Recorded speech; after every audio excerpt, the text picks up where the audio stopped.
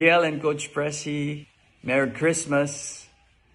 Magandang gabi, Pilipinas. Magandang gabi, Pilipinas. It's another time for us to share the good news of the kingdom of God.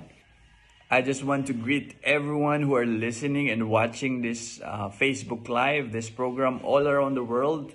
I just want to greet you a Merry Christmas and a Happy New Year. And so, thank you again for this opportunity. Before I go on to the second part, would be focusing more on discovering our personal leadership potential. But before we go on to that, I just want it's just a reminder for me and for everyone that we have the power to change our life. God has given us the power to change our life. It is just a matter of renewing our kingdom mindset, learning how to think, how to talk, and how to act like the King, like our God, like our Father. And God has given us the life to the maximum level. He promised us, Jesus promised in the book of John, He said, I am the gate. Whoever enters through me will be saved. They will come in and go out and will find pasture. And then in verse 10, he said, the thief comes only to steal and kill and destroy. And then he goes on, I have come that they may have life and have it in full. So notice the last word. Pansinin niyo yung huli. He said, and have it in full. So God has promised us life to the maximum level.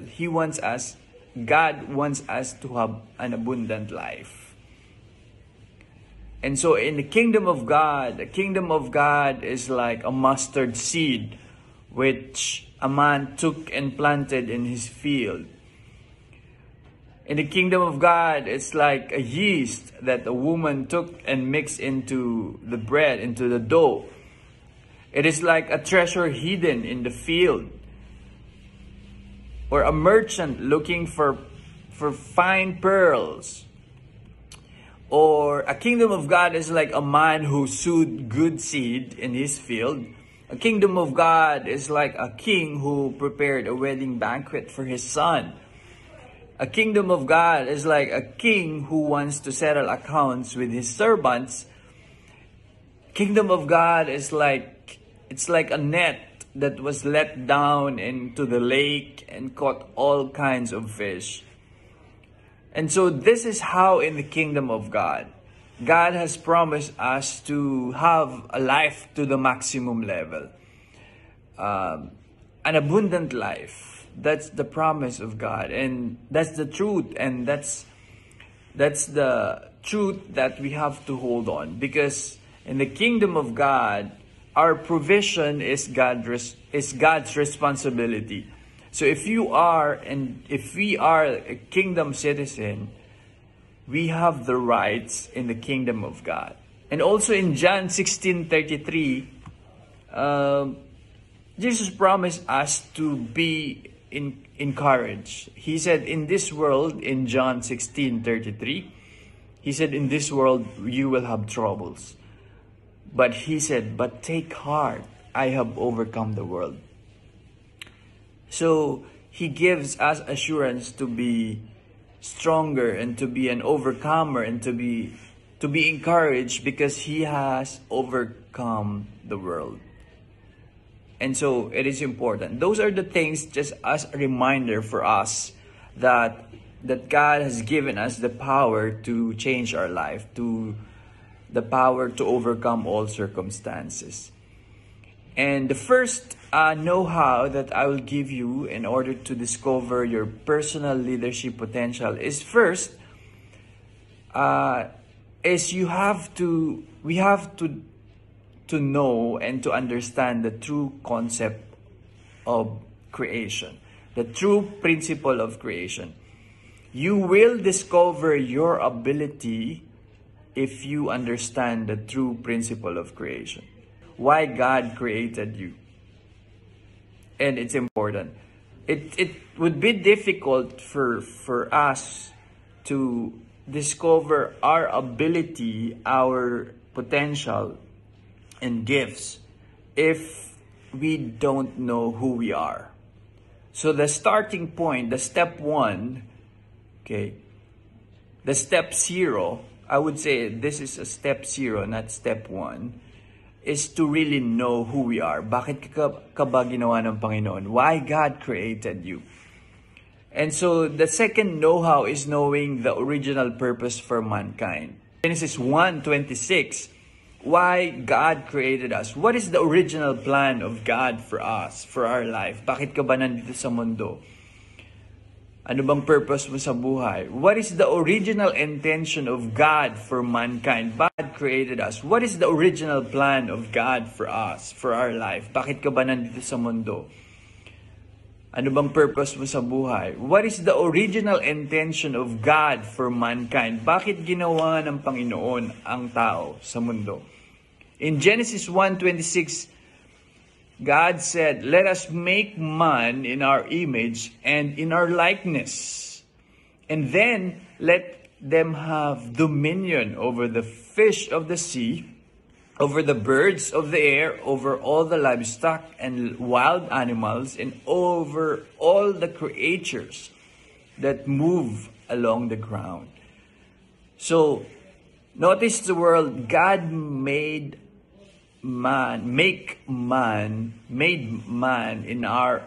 in his image and in his likeness. So image means larawan. It does not refer to the physical look, but it refers to God's characteristics. Likeness means wangis, means the function like God, to function like God. So it is so overwhelming to know that we are created in God's image and likeness. It means we have God's character. We have God's functions. We have His characteristics. Then, mankind is given a dominion. Dominion means to manage, to rule, to overcome, to lead. God has given us the dominion power to overcome all circumstances. So God created us, in a simple word, God created us to be a leader.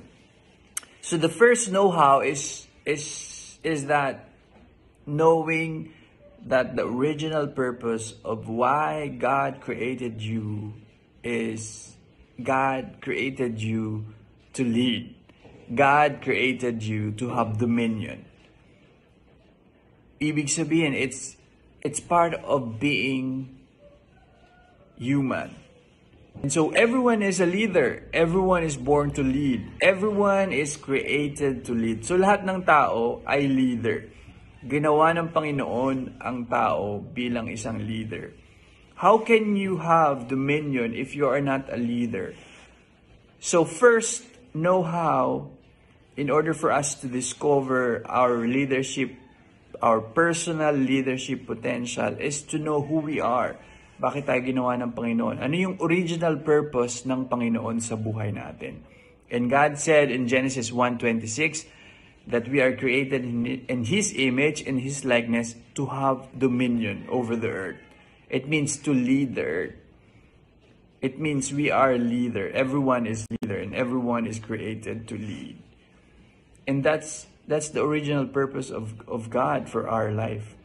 And so that's the first know-how.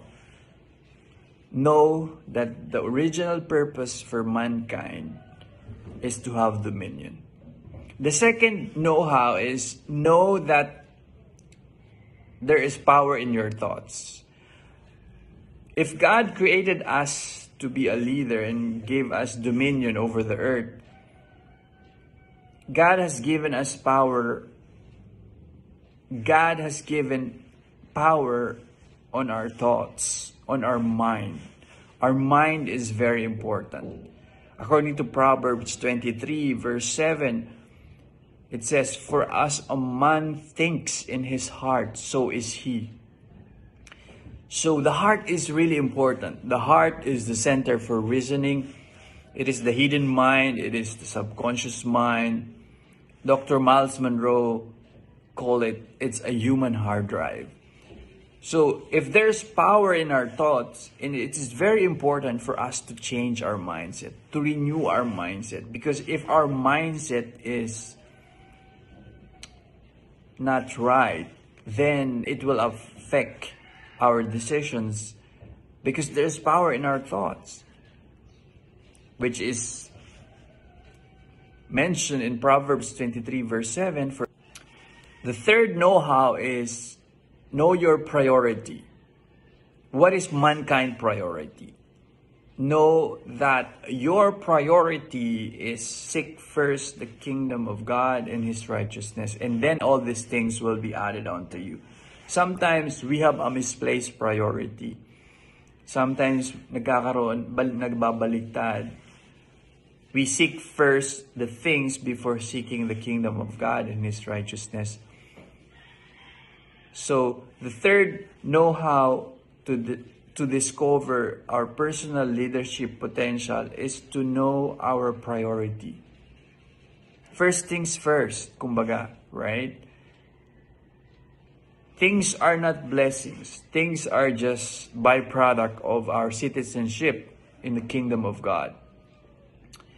And we have to note, to think that sometimes we thought that our provision is our responsibility. But in the kingdom of God, the truth is provision is God's responsibility.